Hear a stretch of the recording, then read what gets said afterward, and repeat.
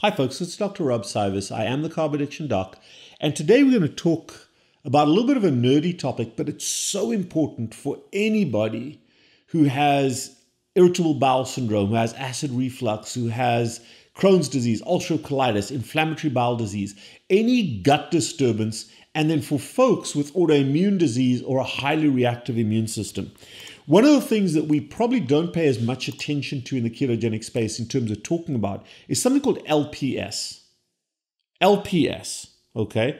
Lipopolysaccharides, big medical word. What is lipo? Lipo means fat. Poly means multiple. Saccharides means sugars. And there's a protein thrown in there. So this is something, a little molecule that is made of fat, protein, and sugars. So what does this mean? Well, LPS or lipopolysaccharides are molecules that are produced by specific bacteria in our gut. They sit on the surface membrane of the bacteria and they protect the bacteria. They protect the bacteria from being attacked by the immune system. But what these LPSs, lipopolysaccharides, do is they kind of poke the immune system in its eye. They say, screw you, you're not going to eat me today. And anywhere we have what I call interface interaction, anywhere in our bodies where our body lining interfaces with the outside world, obviously the skin, the lungs, the airway, and then the gut. And in females, the vagina as well. Any place where the outside world comes into contact with our bodies, we have a highly protective immune system. I call it the barrier immune system, dominated by monocytes and eosinophils, and there are a few of these barrier immune cells. And this LPS occurs in certain bacteria, primarily in the gut. So we're going to focus on the gut. It occurs in the skin, can occur in the lungs, but we're talking about metabolics, we're talking about eating and drinking, we're talking about the gut. And for those of you that use big words like SIBO, small intestinal bacteria, all that BS, you know I don't buy into that at all. But the gut biome is very, very important to understand. And these bacteria, particularly the gram-negative bacteria, particular type, there's mainly three forms. There's aerobic, anaerobic, there's gram-positive and gram-negative bacteria. And these are the gram-negative bacteria. The most common one that everybody knows is called E. coli. And it lives in the gut of all of us. There's other ones called salmonella and a few and several others in the gram-negative bacteria, and they colonize our gut. And one of the key things about these gram-negative bacteria, some of them produce robust, big layers of LPS, lipopolysaccharide, on their surface. And they very aggressively defend themselves against our immune system. So you've got this clash. You've got our immune system trying to chew these LPSs and then just getting activated. And depending genetically on to what extent your immune system is activated. I got a gut of steel, okay? Occasionally my gut gets a little annoyed, but it really doesn't overreact to the gram-negative bacilli. It doesn't overreact to the LPS. Even when I've had some food poisoning, my gut deals with it appropriately. It doesn't cross over. But there are some people genetically where they get this really angry reaction. So they get ulcers and gastritis from a particular bug in the stomach, the only bug that can tolerate acid and actually lives on the protein in the stomach, called H. pylori, Helicobacter pylori, which has LPS on it. So you've got the bug itself causing problems, and then your own immune system being triggered by this bug, causing a lot of problems. So, so often in the sport I played, rugby, it wasn't the guy that irritated the other player. It was the reaction. I broke my hand on a guy's face once because he moved his face, broke this finger. Long story short, that was a few years ago in rugby, but he irritated me so much that I tried to whack him, and guess who got called? I got called for whacking him and breaking my hand on his face. I know, okay. No, I'm proud of that, very proud of that. But those were the days when it was a bit of how's your father on the rugby pitch.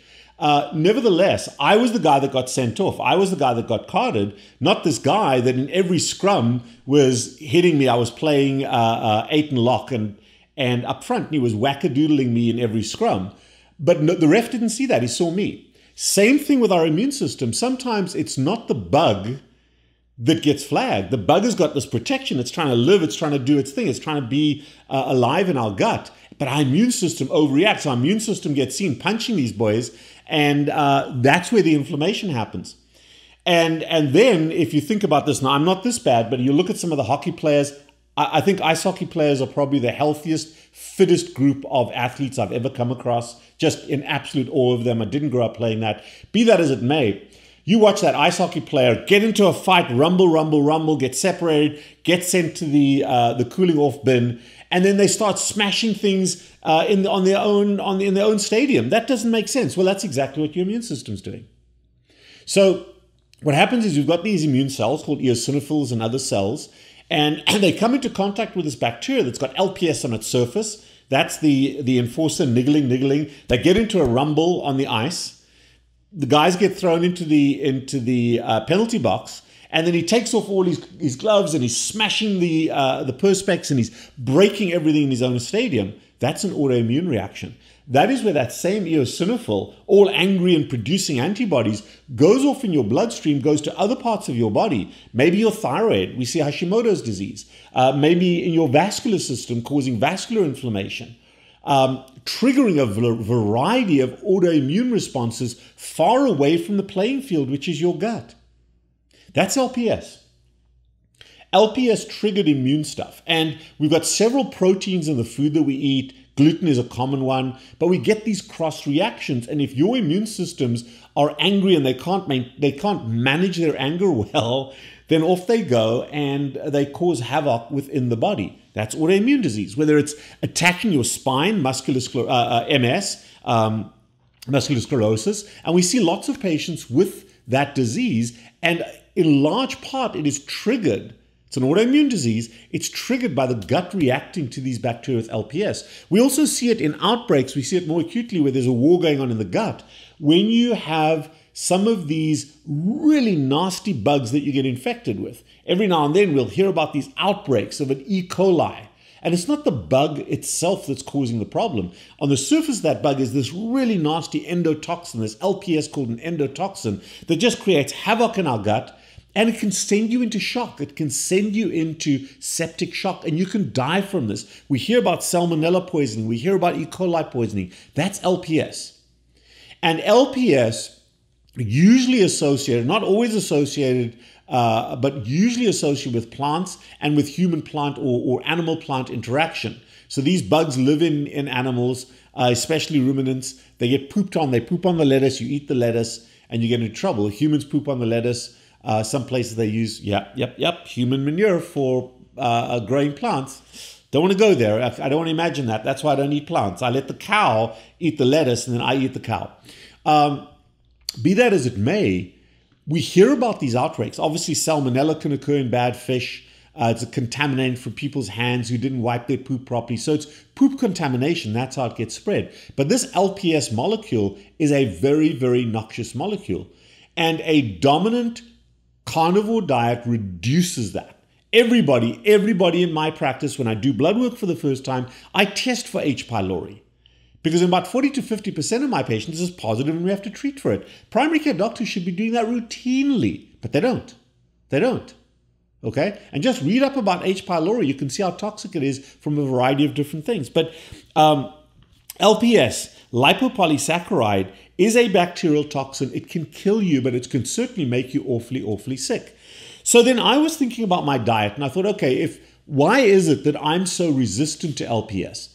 And I went to research, and I looked at up for studies, and here I came across a very interesting thing. Now, what's interesting is a lot of this research was done in the old days before we demonized fat, before we demonized red meat, before we demonized things. So this study was published in 1981, excellent, and look in the show notes, you'll see the reference, and it says the inhibition of bacterial cell growth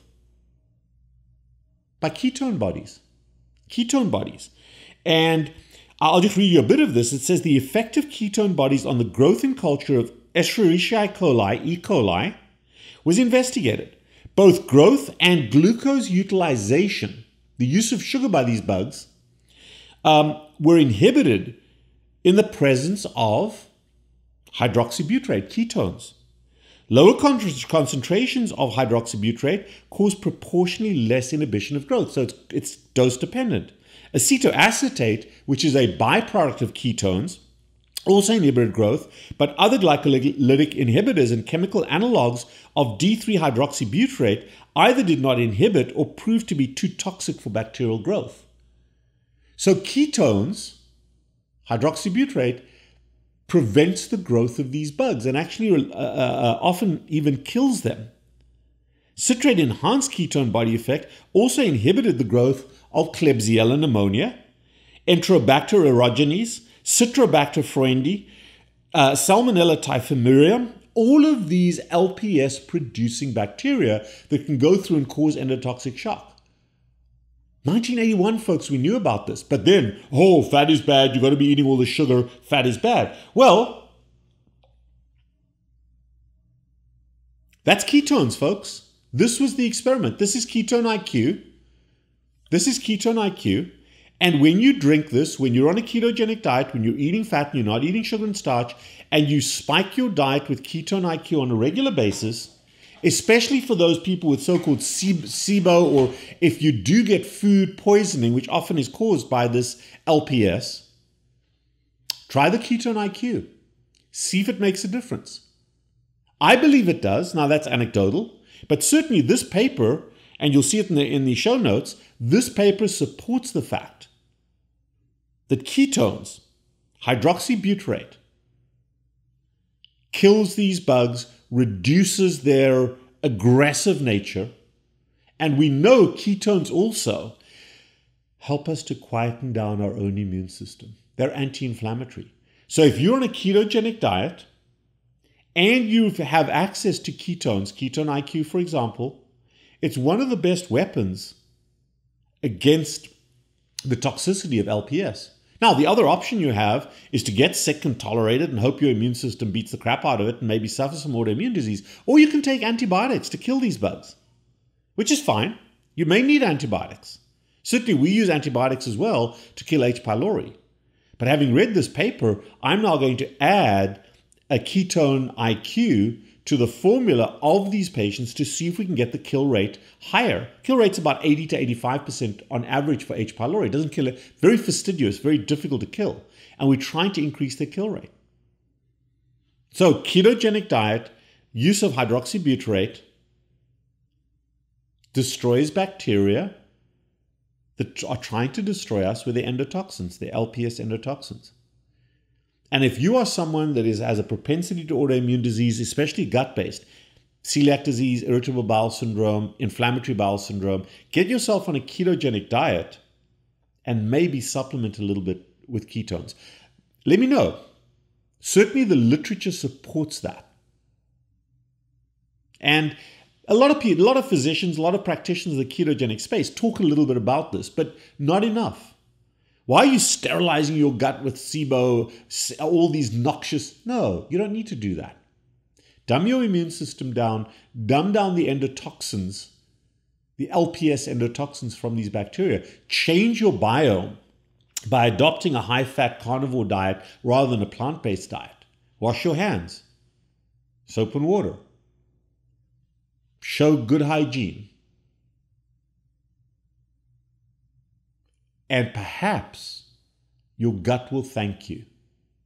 I am the Carb Addiction Doc. My job is to make you think and talk about topics that sometimes aren't addressed adequately in the ketogenic space.